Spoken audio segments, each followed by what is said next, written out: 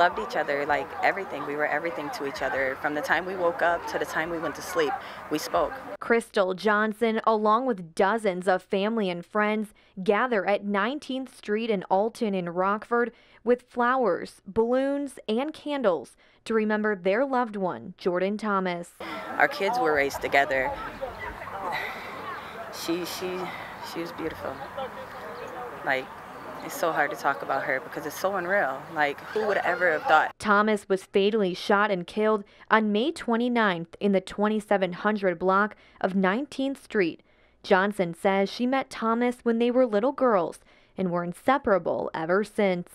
She could light up a room like my hype man. I'm the dancer, and she's the one standing there like, go Krista, go Krista. Like, we were a team. Witnesses say a house party was going on that night when shots rang out.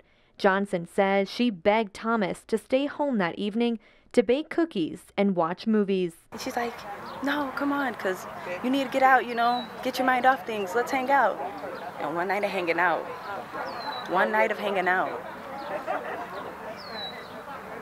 was the last night. Johnson, along with many others, fighting back tears and trying to come to terms with their grief, not only for Thomas, but also for the 4 kids she leaves behind.